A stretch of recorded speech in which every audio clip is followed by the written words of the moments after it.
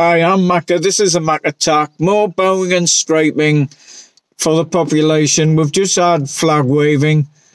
We've just had bowing and scraping from the Queen's Jubilee celebration. Now we've got more for the knighthood of Sir Tony. Arise, Sir Tony, the noble knight of the Garter.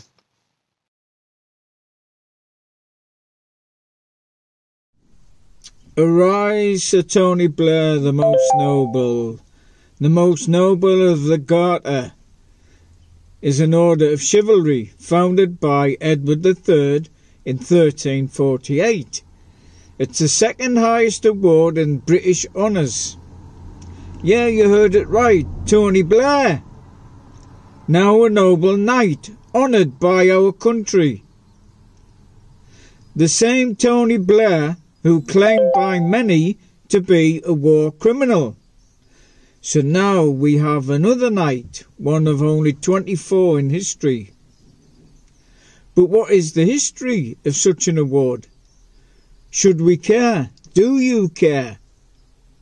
Let me know. To be honest and fair though, guys, it doesn't seem to have a vulgar history. I had a look to find out.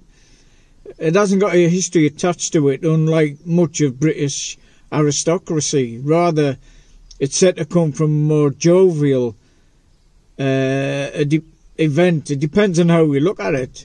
It may or may not have sinister undertones. I don't know. I'll leave that to you guys. But the story in a nutshell is, during a ball, a lady's garter had fallen off while she was dancing, and to save embarrassment, King Edward III, bless him, picked it up, put it on his own leg.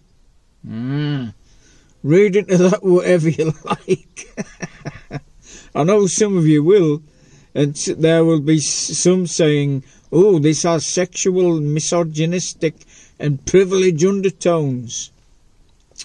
But interestingly, by the 14th and 15th century, women were appointed as ladies of the Garter. All that put aside though, the wardrobe, which you might have seen, includes a funny robe, strange hats, unusual clothing.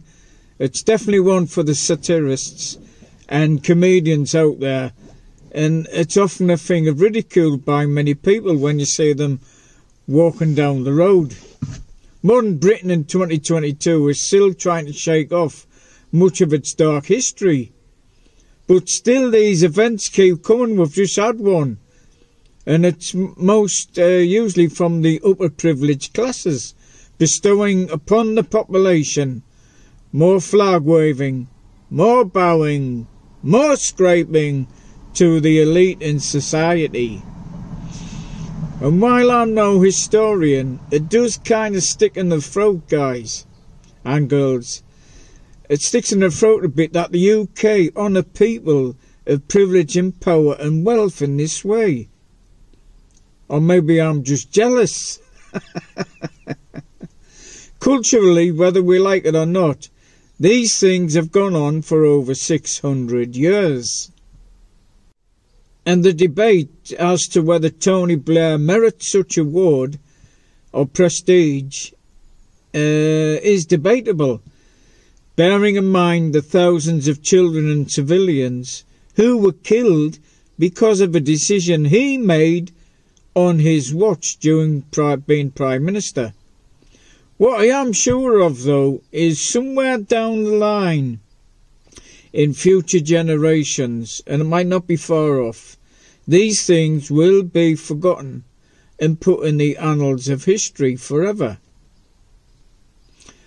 When we finally grow up, our nation can move forward to maturity instead of hanging on to these traditions.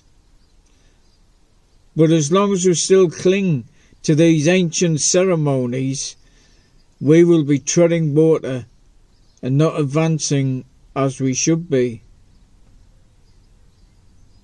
But to me, we should be honouring the hundreds of thousands of people who work tirelessly without a mention, without any awards, without any praise, soldiers, health workers, care workers, drivers, bin men, lollipop ladies, all you out there who all work hard serving the country without a garter to wear.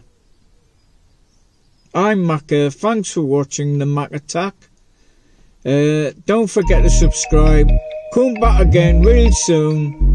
Love and peace to you all.